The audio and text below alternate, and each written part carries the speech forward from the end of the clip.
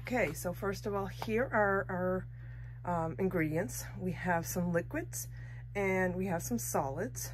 So we have our grapeseed, our castor oil, our coconut oil, our shea butter, which I get in a bulk block there, our tallow, which is all grass-fed, and then our olive oil. And then over here, we have everything ready out. That is our tallow and our olive oil. This is our grapeseed. That's our lye. And then this is our castor. Actually, I think that's the grapeseed. The other one was the castor. This is the coconut oil. It is very hot and humid here, so the coconut oil is actually liquid today. So that is, we don't even have to melt that down. So, and then we have our goat milk. So what I do with the goat milk is we freeze it in the silicone molds. Mine just happen to be these cute little paw print molds. So those are solid in the freezer at least overnight. And then we're gonna get started. So be right back. All right, so we are back and we are going to do the lye goat milk mixture. So this is 4.3 ounces of lye and 12.9 ounces of the goat milk. So the lye really heats up when you add it to anything liquid. So the goat milk can actually scorch. So that's why we freeze the goat milk. So as this chemical reaction happens, it doesn't heat up the goat milk and scorch it. This method has worked really great for me. So just sprinkle a little bit on. I have my gloves on. I have my safety goggles, which are my glasses on. Lye is very caustic, so you don't want to hang your head over top of that while it actually is doing its little reaction there. So sprinkle a little bit more. Try not to splatter that anywhere. Just gently get that stirred into the milk cubes, like so. And they are gradually going to melt as the lye changes into its chemical reaction. And we just keep sprinkling and getting that mixed down. You can see it's starting to melt.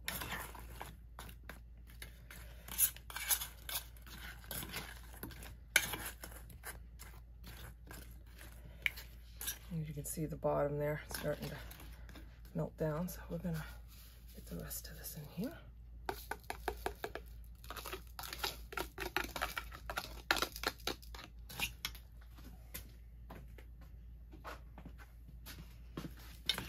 And we just stir this until it's well incorporated into those milk cubes. And I'm probably just gonna set this aside, go to the next step, and then I just keep coming back and stirring it. All right, so let's move to our next step while this finishes. So we have our tallow and our olive oil. So the tallow or the lard is 12 ounces. The olive oil is 4 ounces. To that, I'm going to add my shea butter. And that is, oh, sorry, cocoa butter. So this is 2 ounces of cocoa butter. I just cut it in smaller chunks so the melting goes a little bit easier. So add that in there. So you can either put this on a double boiler on the stove, or you can put it in the microwave. I'm gonna go pop this in the microwave just to make it a little bit quicker, and we will be right back. All right, we are gonna move forward These are almost equal in temp. We have about 80 here, and our fats are about 88. So close enough in my book. So now what we're going to do is mix our lye solution into our fats. So never do the opposite way. Always put that into there. And you can pretty much just dump this all in at once. Just like that. I like to use my silicone spatula to get everything out of there. And again, you're still going through that chemical process, so make sure your gloves are on, make sure your goggles are on, and make sure you're in a well ventilated area. So give that a good stir. As you can see, those white fatty lipids on top are already mixing in nicely. So once that is done, now we move to our immersion blender. So I'm just gonna have to turn this a little bit because our cord doesn't reach quite all the way over there. So this is gonna go to the corner here. There, I think that's a good view for you guys.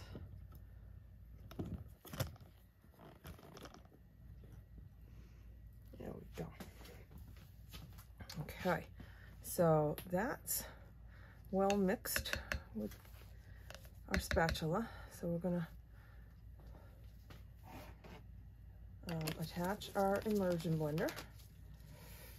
And what you do is just blend it. You want to tap, make sure there's no air bubbles. And then you're gonna blend it for about a minute. And you're gonna see the consistency change of the mix. It's really kind of neat.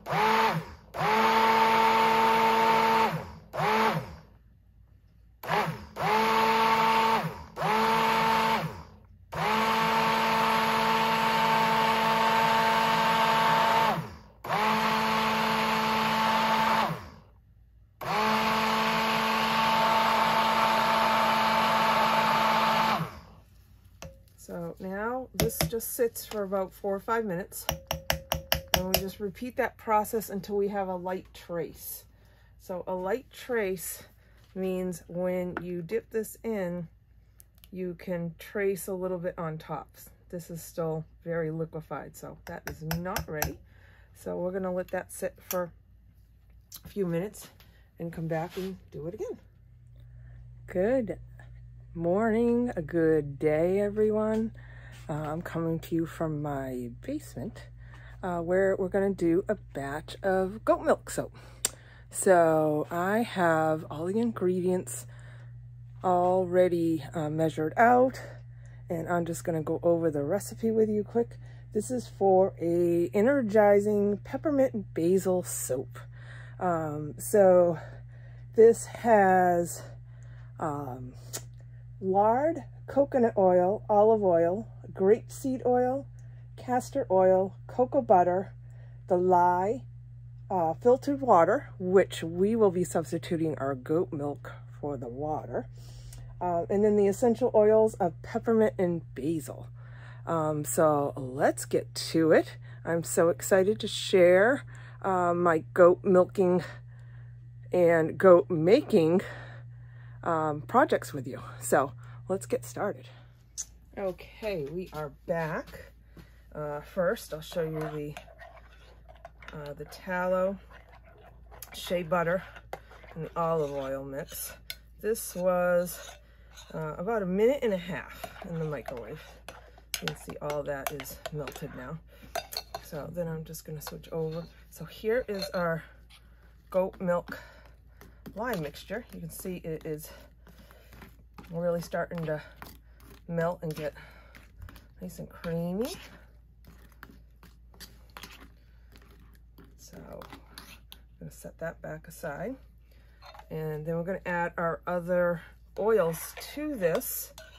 So these are the already liquid oils that do not need to be melted at all. So we're going to add this is the coconut oil. And for the coconut oil, there is 9 ounces coconut oil. I'll incorporate that in. And then we have 3 ounces of grapeseed and 3 ounces of castor oil. So this is the grapeseed. I'm just going to stir that in.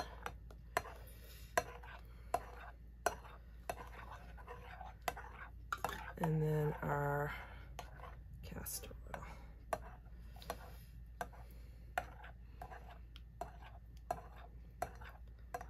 So just mix that till it's all incorporated. So those little fatty deposits on the top, don't worry about those. Those are going to get incorporated once we start the emulsifying of the process. So as long as everything is pretty liquefied, we're good. So we're going to set that aside. Give this another stir. We're almost melted here. So what you want is these 2 mixtures to be about the same temperature before you integrate them together. So this is my infrared temperature, and I'll try to do it from this way so you can see. So that liquid oils and solids are reading about 108. So then our goat milk is only reading 50-ish, I would say. So we have to wait till this cools down and this heats up. So you can speed that along if you want. You can add this to a hot water bath, or you can add this to a ice water bath. So I tend just to wait until all these are melted. And then I just keep stirring this just so those solids don't form a total glaze on top. And then I'll just come back to it. So we're going to leave this alone for a few minutes, and we'll come back once everything is ready to be put together. Okay, we're on our second blending. Another minute.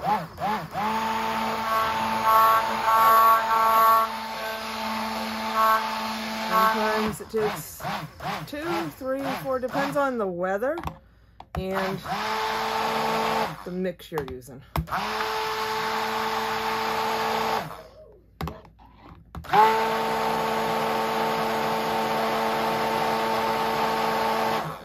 That's looking fabulous.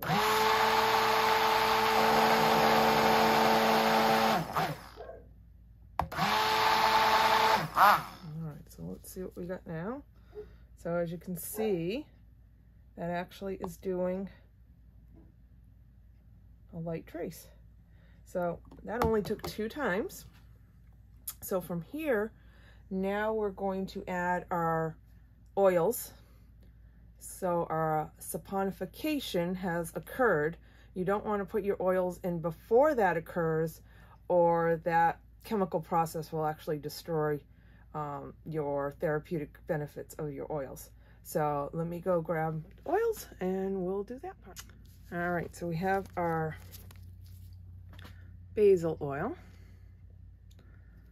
Basil is a great one for uplifting the mood. Has some great anti-inflammatory properties. Just a great all-around pick-me-up. And then we are going to do, down the camera there, peppermint. And peppermint is a phenomenal one to boost your respiratory, clear your airways. Again, a good uplifting of the mood. So those are the 2 that we are going to add to this soap, and it's half a half an ounce. Yes, half an ounce. So it's about a bottle of each. So we're just gonna dump those right in there.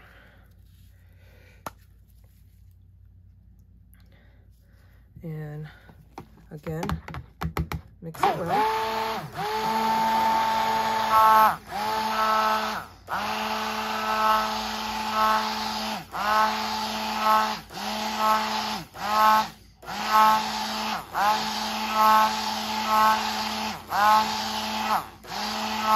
Oh, this actually smells heavenly.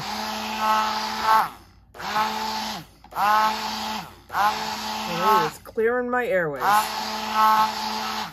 And for a little added fun, we're going to add some dried herbs, about a tablespoon of basil to this mix, and just see what kind of texture that will give the soap. So again, we're just going to put that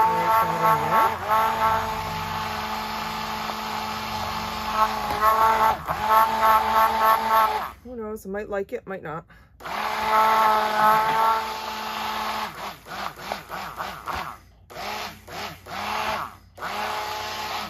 There we go.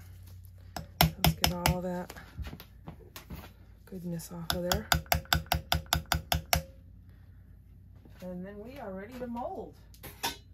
So we have our silicone mold that has been working really well for us. So it actually has this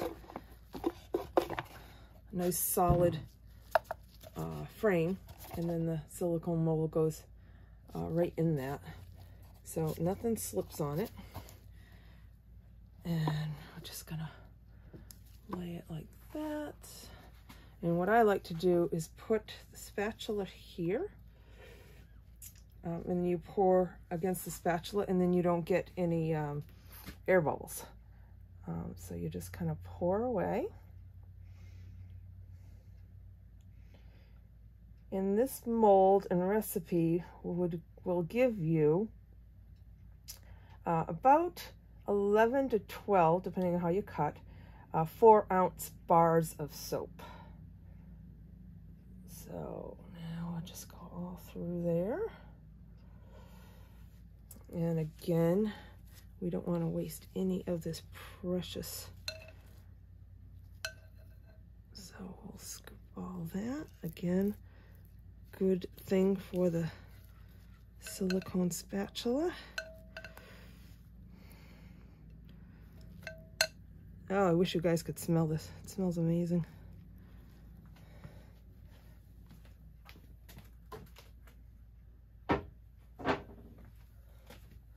So now just kind of straighten this out a little bit. Make sure it's all in the corners. You can get, you know, pretty fancy and swirly and whatnot. We're just gonna let this one have a nice, just level top on it. You can bang it a couple times just to make sure there's no air bubbles down there. And then take just a little piece of paper towel and clean off your edges. Make sure those don't have any soap, because when you unmold, that will kind of not be pretty when it rips off. And then we wrap this up, literally, and it will sit for 24 hours.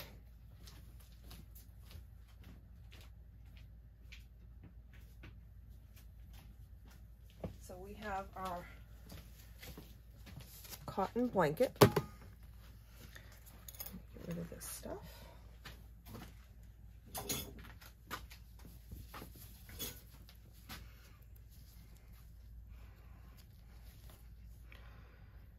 Let me just place that in the middle. I have this cardboard cover, just in case any of the blanket were to hit the sides. We don't want the soap having any marks on it.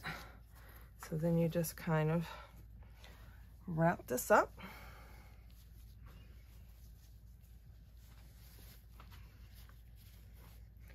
and this needs to set for 24 hours. So now I just kind of leave it alone. I put it on my freezer down in the basement so nothing can disturb it. And we'll check back with you in 24 hours. Okay, we are back for the unveiling of our Basil Peppermint soap. So this is sat for 24 hours. So we're just going to uncover it. And there's our little cardboard cover, so nothing stuck to it. That's what it is looking like right now. It's still a little damp, but it is so humid here.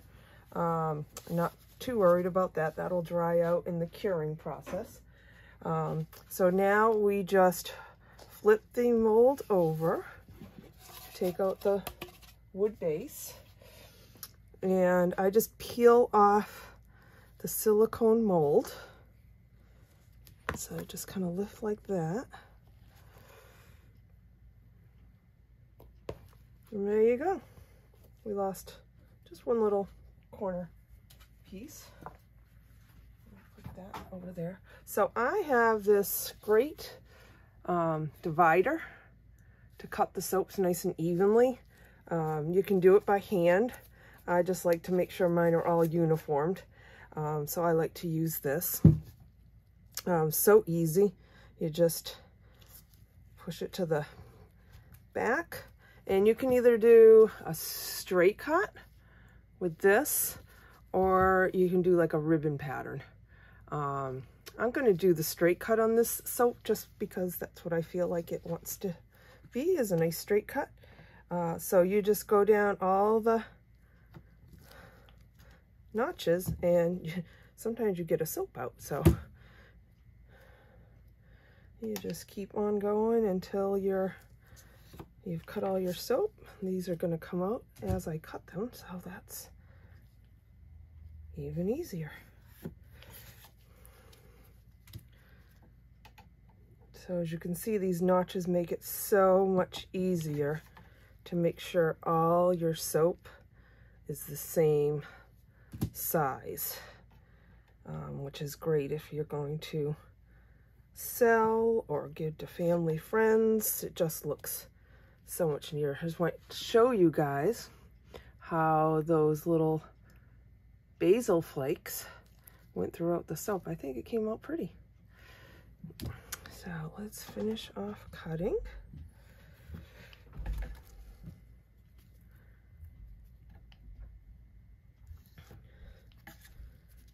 And that way you get as many bars as you can out of each loaf, because you're not wasting anything. And you don't have bars that are one size and another. So then we just move this back over to the beginning. And I always end up with this little piece. So this is the piece that I'll do my trial on and make sure I like the soap. So now this needs to cure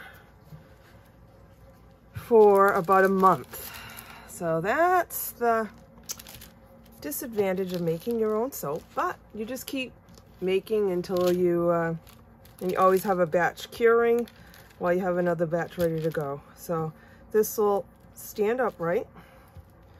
So as much surface area is exposed to the air as possible.